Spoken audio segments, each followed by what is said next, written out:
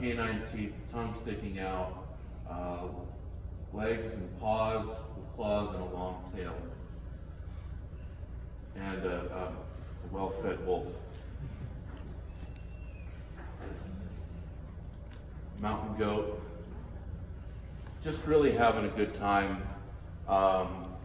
just laying out designs with the kids. We did this almost every single day that we were together up until near the end of working on the pole, when we just wanted to really dig into it and get moving.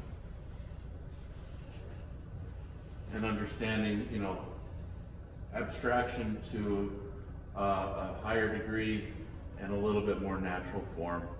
Just kind of breaking down the different ways of creating a design.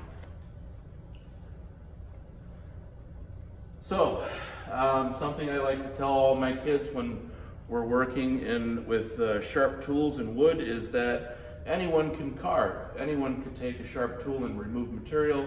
The difference between anyone and a carver is the carver knows when to stop digging a hole. Here you can see we've got a lot more blocking in done. In the original design, I had the kids just standing in just pure figured form, and I did this house post for Global Heritage, and they thought that it would be a little bit awkward to have naked kids on the pole, and I was like, what makes you think they're naked? They could be wearing clothes. They had blue jeans on them. But they decided that the kids should be have dance robes on them, so I changed the design up and put some dance robe on there. And you can see here, I've got opened up here in the middle where you've got a knee and a foot sticking out. And so the kids' bodies are facing each other, and their heads are turned back, and their arms are up over their head in a dance pose. And you can see the arm right up here, and the head here, and the eagle way up there. Getting things more blocked in. You can see where the beak is, the eye socket, a nice little cheek here, and the wing coming up around here. Trying to make this bird look a little bit more regal. And yeah, faces are hard. One of my favorite things to carve really are masks and small faces, large faces. Not because it's an easy thing to carve, but because it always presents a really great challenge. Understanding the symmetry, facial features, and just reading the wood and working with the wood, trying to understand it so I can get it to do what I want. And here you can see the feet and legs are blocked in more, and the arm coming out here, and the head kind of being drawn in, and the robe being distinctive from the head, and a little bit of the wing being blocked in. And more drawing, always more drawing, having lots of fun. Here you can see the beaver with its checkered tail, big funny teeth in the front. And the beaver is usually depicted with a stick either in its paws or in its mouth.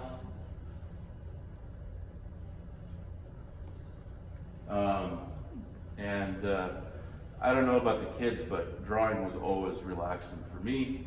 Here we have a very fat and happy walrus with lots and lots of clams.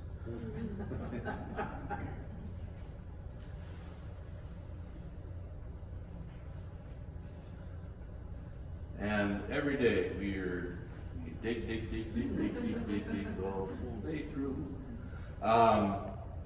Kids worked really, really hard on this pole. It was really great to see them come in excited, eager to really dig into the pole and work with the tools. And they repeatedly got yelled at, "Don't hold the tool that way! Move your hand! Both hands on the knife." See this right here? This was about 5 seconds after I yelled at him for holding the tool with one hand and his other hand holding the pole down. It's like, the pole's not going to move. Both hands on the tool. I I think he had like 5 Band-Aids over the course of this project. Only one of them was from a sliver.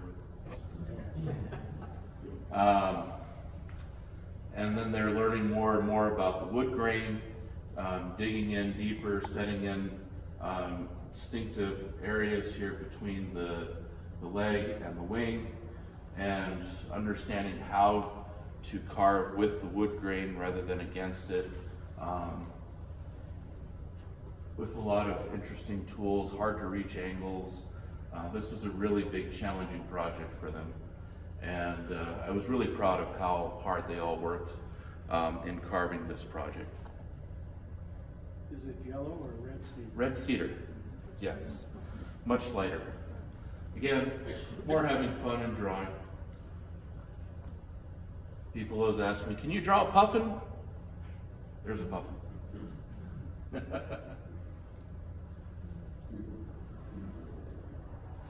And a blue heron. And a stellar jay. Just really having fun with the kids. Kind of exploring the world and understanding formline, and just finding ways to keep them excited and interested in continuing on with the work. Here we've got more details coming in. You can see the knees and the feet are more defined. The robe is becoming more defined, and they're working up in here on the feet and the top of the head.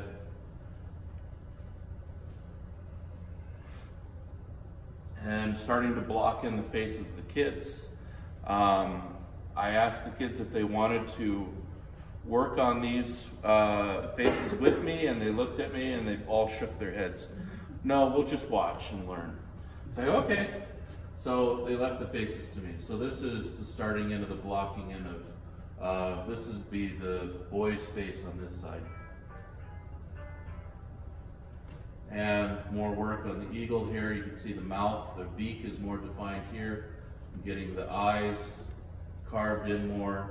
Got a nice curve here on the beak going, and starting to show them where the lines are going to be on the top part of the wing.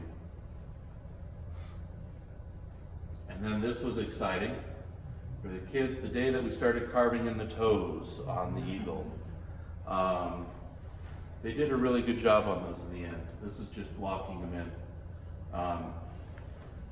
And these here, I was able to describe verbally what I wanted, and then set them loose, and that is what they were carving on their own. Here's some of the tools we used. This is a combination of commercial tools, a lot of commercial tools, and handmade tools. And all of those tools are very, very, very sharp. Ask any one of them. They'll tell you it goes into the skin really easily. Here we can see fingers. The pole is waving hot. We have a lot of things blocked in here. The face is blocked in. You can see the detail. We have the box down here. You can see where the lid is for the box.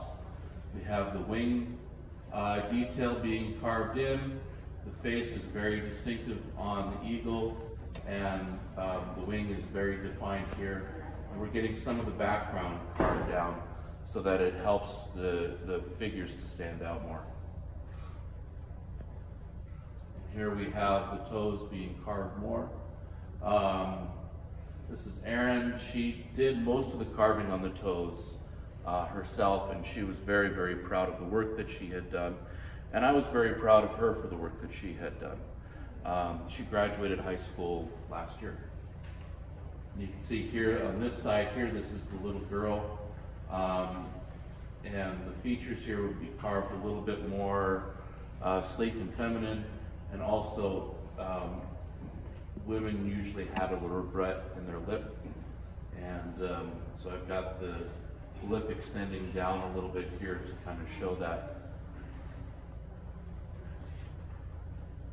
You can see how the features are being carved in with the jaw, the fingers, eyes, big schnoz. You've got some ears going here. And at this point, I got the kids to help me out more with the carving of at least the hair and with the carving of the hands and the arms of the kids. They still wouldn't touch anywhere near this though. They were afraid to mess that up.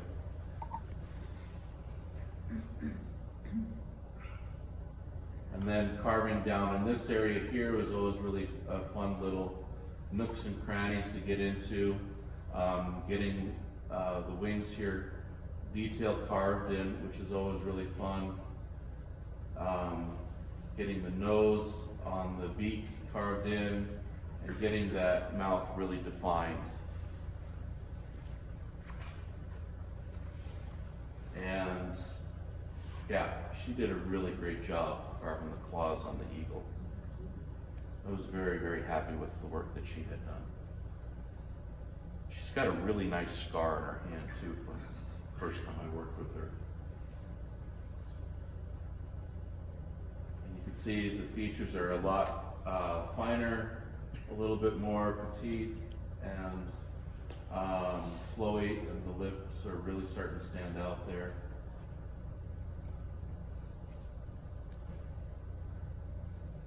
Another detail shot.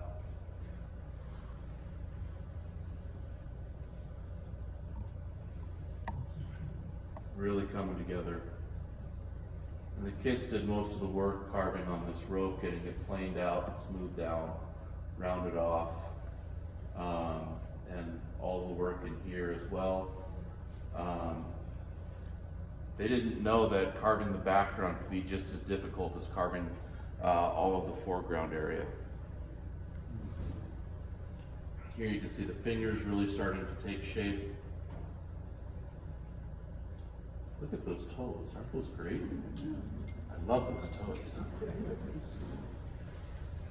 And now we're coming into what kind of robe that the kids are going to be wearing. You can see here the fringe carved in here now, and you can see more of what the box looks like here. Here's the box. It's got a base on it down here, and here's the lid. And this is really coming together. This is a Chilkat style robes that I had the kids wearing, which you can see an example of right over here in the back.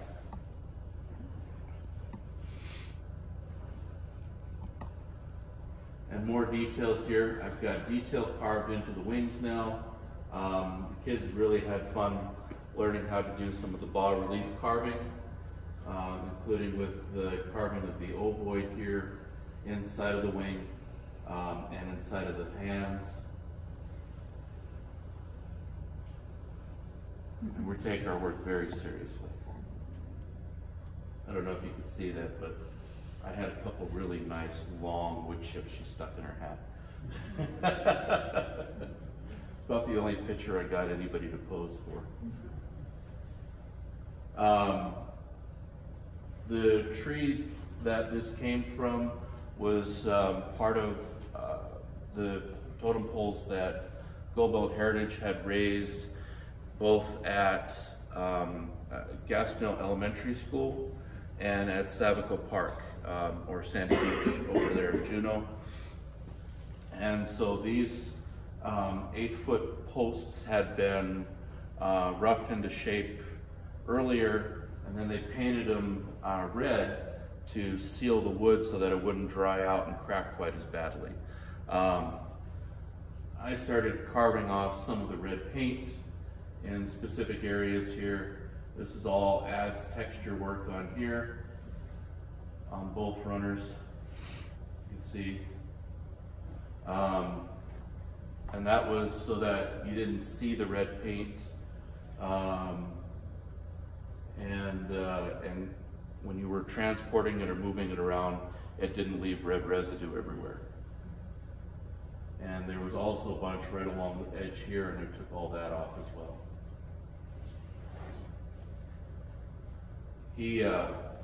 noticed I was taking his picture right after I took his picture, so I got away with this one. But he's carving some exacting detail here in the wing, and really going to town on it.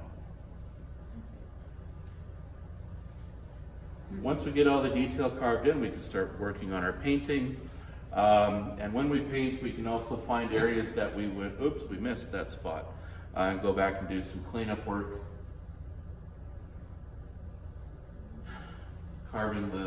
Painting the bentwood box with an actual bentwood box style designs. It's a lot of work. It's a lot of lines. What kind of paint do you use?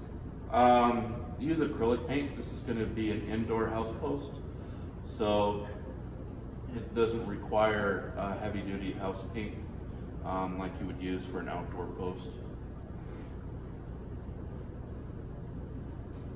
It's really fun trying to teach the kids how to paint. It's like long, smooth strokes. No, you're not sketching.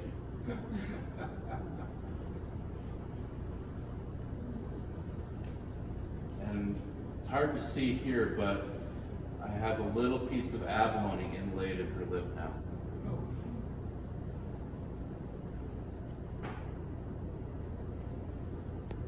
You can see how things are really starting to come together up in here. Everything's being defined.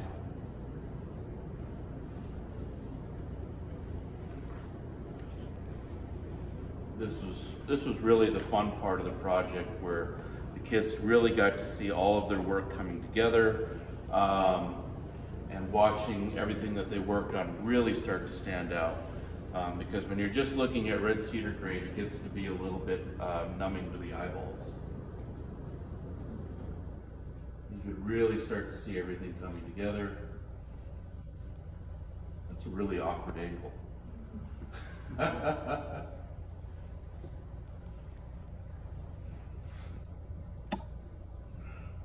Here they are painting hard,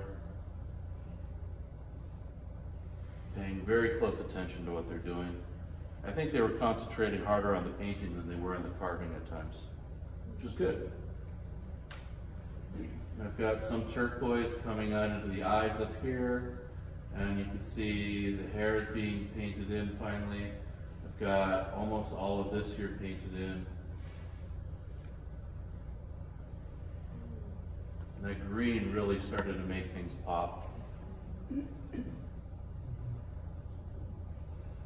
The kids kept asking me, what are we doing? What are we doing? What colors are we using? Where are we putting color? How does this work?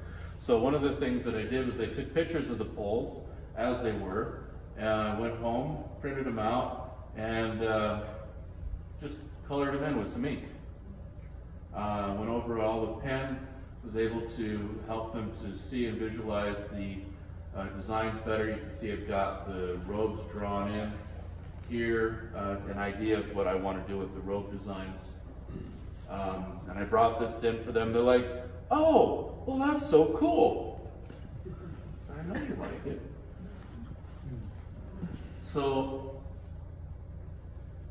robes are really hard to design, really hard to design. But I had a lot of fun doing this. And I actually ended up having a really great conversation with Lily Hope over this part of the house post, talking about the design here. And it was actually in this picture here that I happened to post online that she actually called me up and said, we need to talk. You can see here, I've got all of this detail in, and she told me that the blue and the yellow are not allowed to touch the white. And you need to do something about that. And so we talked, and here we go. I've got black lines around all of it. That was an extra hour and a half of nerve-wracking work. Not wanting to slip up anywhere. That cheek there looks a little bit rough because if you remember, there's a big knot right there.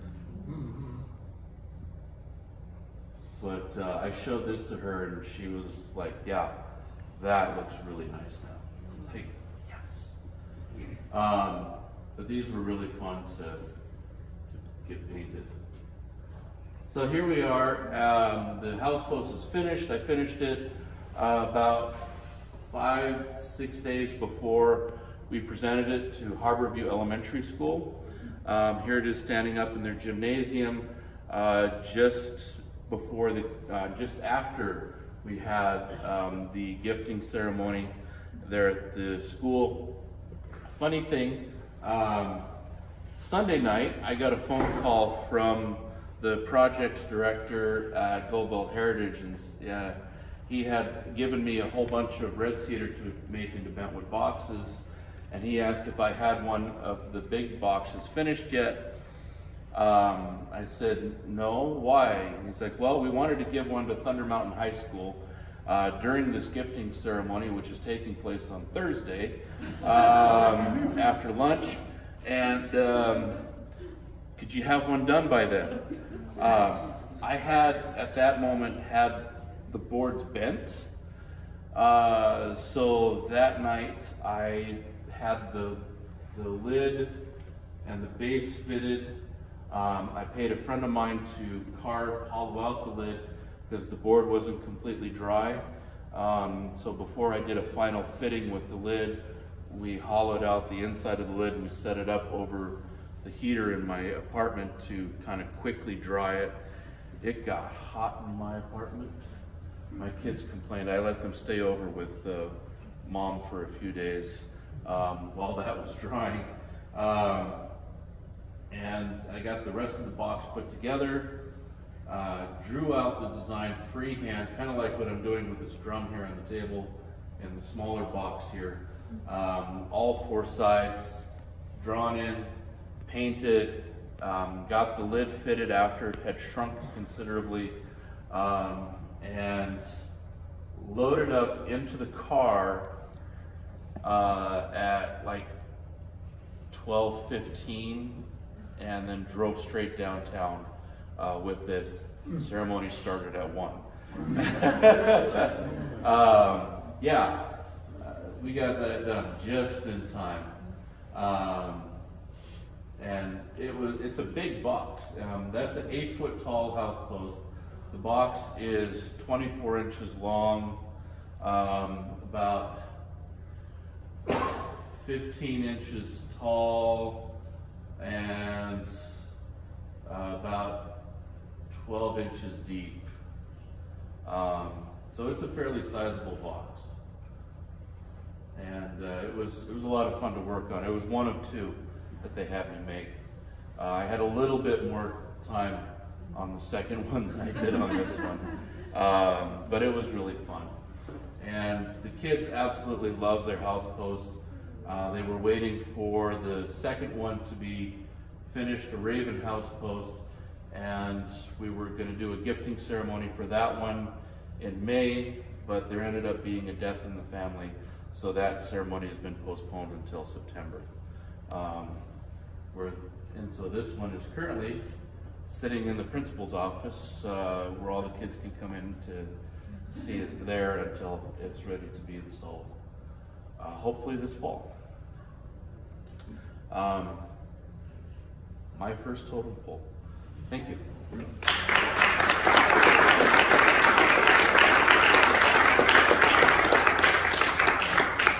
So, could you go back to the last slide? Maybe. Maybe. Hey, there. Okay, that's good enough. The wings look like a raven symbol. Well, it's pointing down, but they're not meant to be, huh? They're wings. Eagles and ravens have wings, and there's not too much you can do about how they're designed.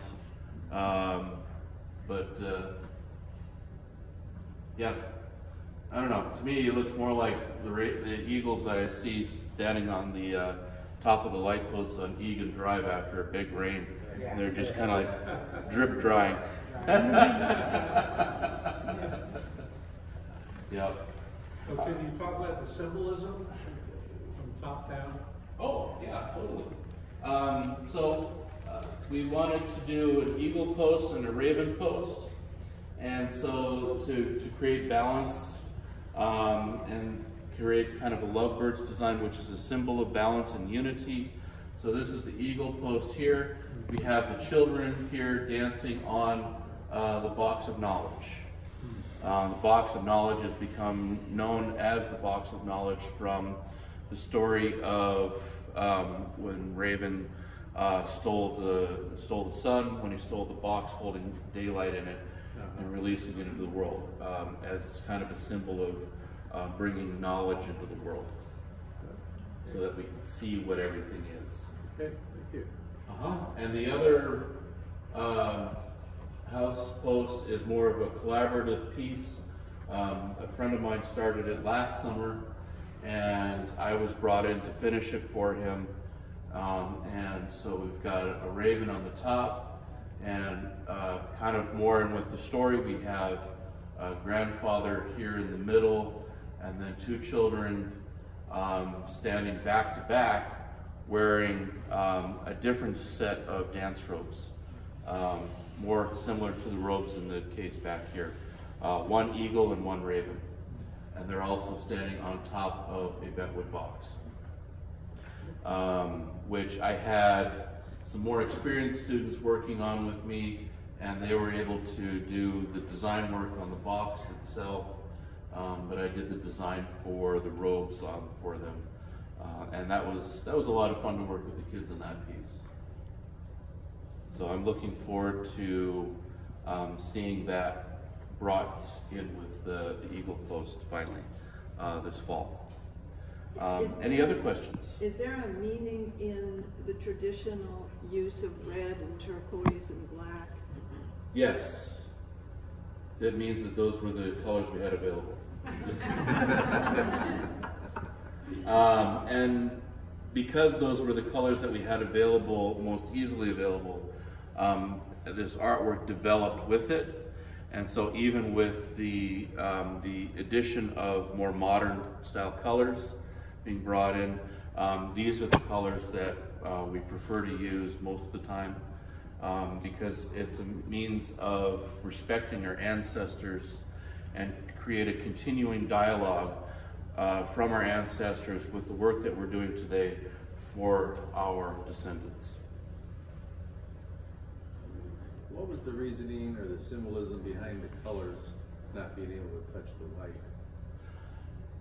That was something that had developed with the weaving itself, the textile work that had been done.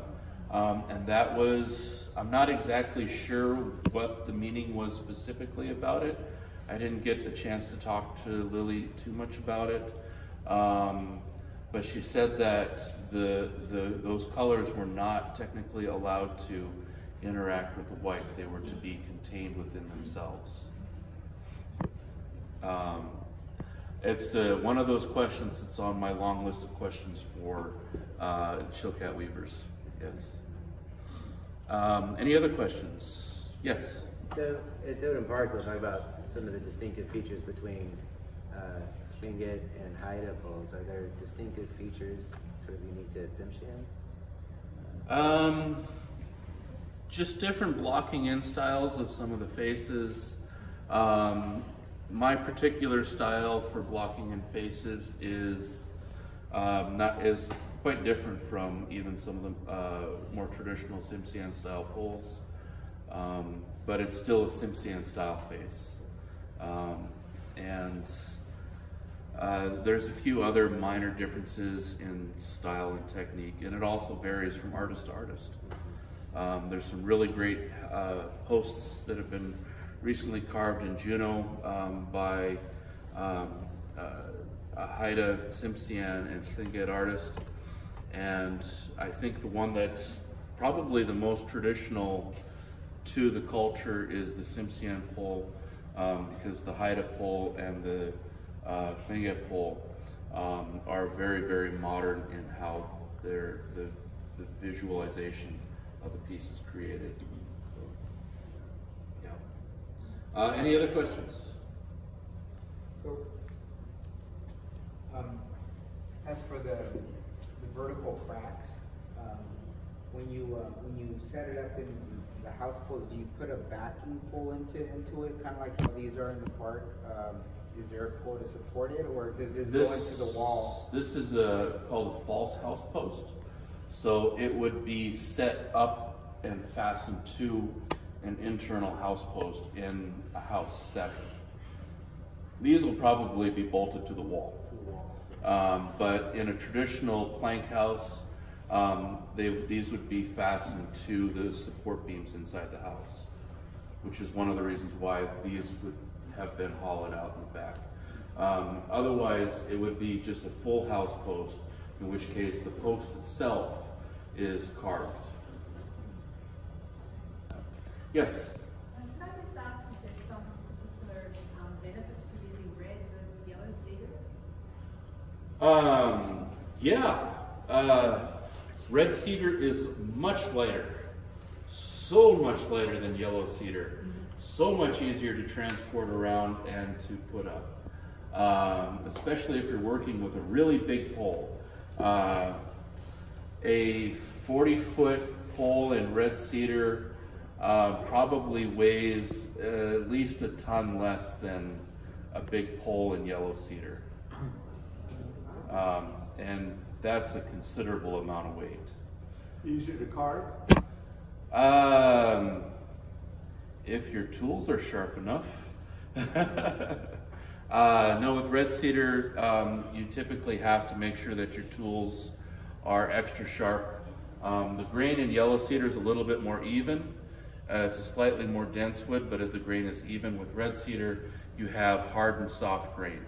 So the darker lines are hard, and then the lighter grains are soft.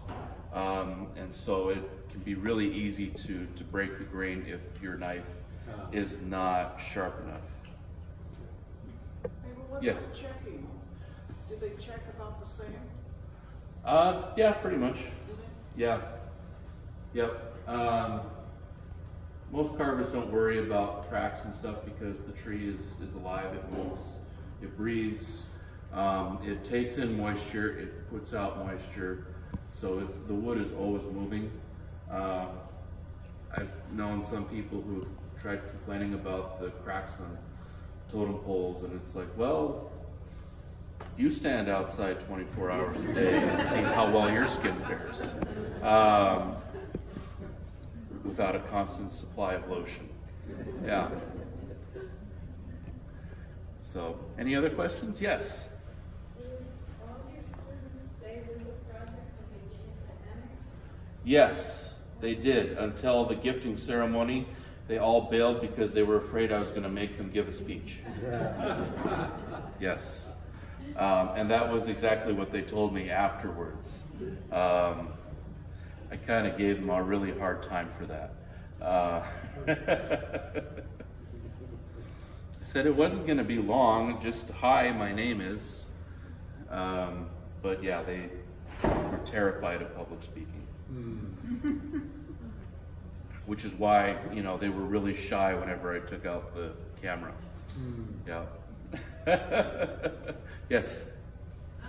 So it sounds like your carvers might be shy people. Did you see growth in those students? Oh, yes. Like in their they did a lot of growing. They don't like to be singled out. They're usually pretty involved in dance groups. But when you're in a dance group, you're not by yourself. You're surrounded by other people, and so everyone's attention is not just on you. Kind of like me right now, where I'm the one thing that everybody is staring at, you know. So for a lot of people, that's quite nerve-wracking. I have kids and kind of got used to it. Yep. All right. Is that it? Thank you guys very much for coming. I've had a great time finally talking about a piece of my art. As Gustavo knows, I don't do that very often. Thank you. Thank you.